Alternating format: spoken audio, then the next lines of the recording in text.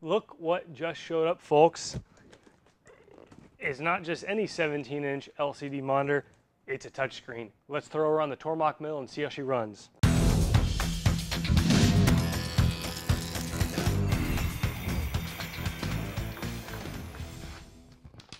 I did have to drill 4 new holes in the bracket here, just slightly under 3-inch pattern. I think I did 2.95, and I drilled them out with a number 2, which does give you some extra room, just so that you don't have to worry about what the exact measurement is. I'm going to reuse the same existing VGA cable, which I assume is no different. What is different is the touchscreen monitor has a USB cable, which I'm assuming is what interfaces with the software, and then it communication with the PathPilot or the computer. And then it has a power brick wall wart, which you got to plug in as well. So those 3 things, and we should be good. All right, now we have to calibrate this. This is a very difficult and tedious process.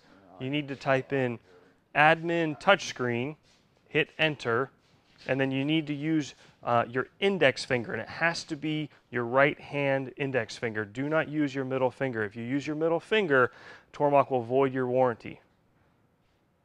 Boom, boom, boom, boom. Folks, we have a touchscreen. How awesome is that? Got the door open, or oh, got to change my RPM. So that's actually a great point. So RPMs 250 forward, machine's on. I clear that status error. Boom, conversational. I could do this all day long. Stop. How awesome is it? Slide your menus back and forth. That's helpful. Where I'm really going to like it is here. Jump in between the steps and the jog.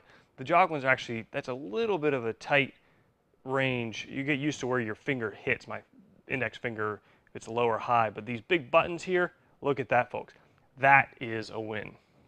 So I threw it on the lathe because we actually have a lathe job today, and that's what I want to use it on. I bought a second one for the mill. This is awesome. Here's the thing, folks. It's $220. I think their standard monitor is $180, and sure, you can buy your own monitor if you want to for cheaper. But for the touchscreen, $220 is like a no-brainer when it comes to how we use this in the shop. And this is what I love about it, and what Tormach is doing with PathPilot and the sort of the direction of the company is they're offering this sort of fully baked solution where they'll support this monitor. It'll work. That configuration thing, I think, was part of PathPilot calibration, which is awesome. I actually had a little hiccup with mine. I emailed Tormach. They were all over it right away. That's cool. I like that they own it. And here's the thing, and it's a subtle point to hobbyists, but it's not a subtle point to machine shops, which is having the whole package be an integrated machine and not have it be this hodgepodge of, well, here's the machine, here's the controller, here's the hardware. It's all over the place.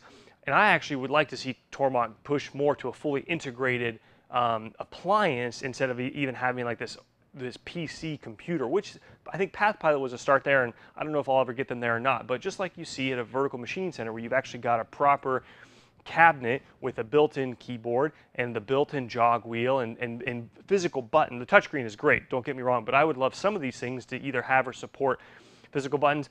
I think we'll get there, but for now, folks, this is a huge time saver, and there's a coolness factor. So for anyone who uses the machine a lot, I think this is going to be great. I will let you guys know honestly how it holds up. I'm curious with dirty fingers, with oil, just general shop wear and tear. I have no idea how fragile these things are, but I'll keep you posted. But in the meantime, folks, super awesome add-on to PathPilot. Really excited about that. Take care.